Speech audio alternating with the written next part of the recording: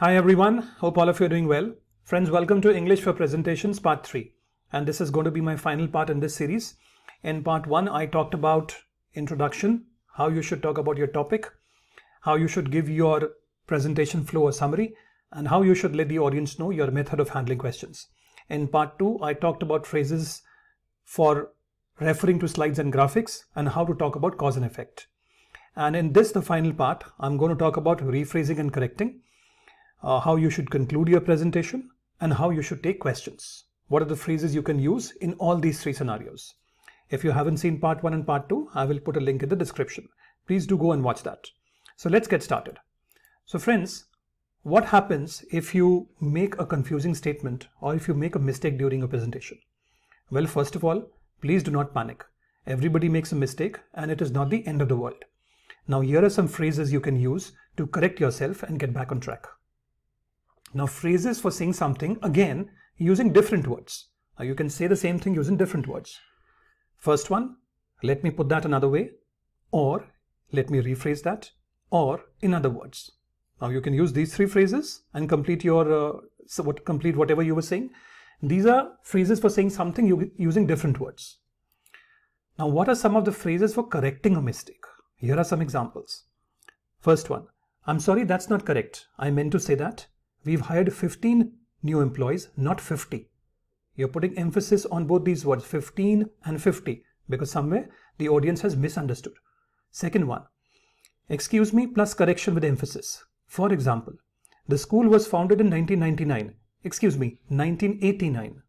Right? You committed a mistake out here. You put emphasis on 1989 because by mistake you said 1999. So your emphasis was on 1989. So these are some of the phrases for correcting a mistake. Now let's move on to the conclusion. Now friends, at the end of your presentation, you can give a brief summary of your main points or the most important message in the presentation. Some of the phrases which you can use are in conclusion and complete your statement. Number 2, I'll close by summing up the main points and then you go ahead and sum up the main points. Finally, let me briefly remind you what we've covered. As your final phrase, you can say, thank you for your attention. So these are three phrases which you can use to conclude your presentation. And finally, you can say, thank you for your attention. Now comes the turn of handling questions. Now this is something you've already made clear in your introduction. You've already told the audience how you're going to be handling questions. Now let us say that you have told the audience that you will be taking questions at the end. What are some of the phrases you can use? Now to inform the audience that you're ready to answer questions, you can say, does anyone have any questions? This is usually done in a smaller meeting group. I'd like to open it up for questions now, usually done when you're presenting to a larger group. Now here are some situations. Now if you didn't hear the person's question, you can say, I'm sorry, I didn't catch that. Could you repeat it? Now if you didn't understand the question, you can say, I'm sorry, I don't quite understand your question. Would you mind rephrasing it?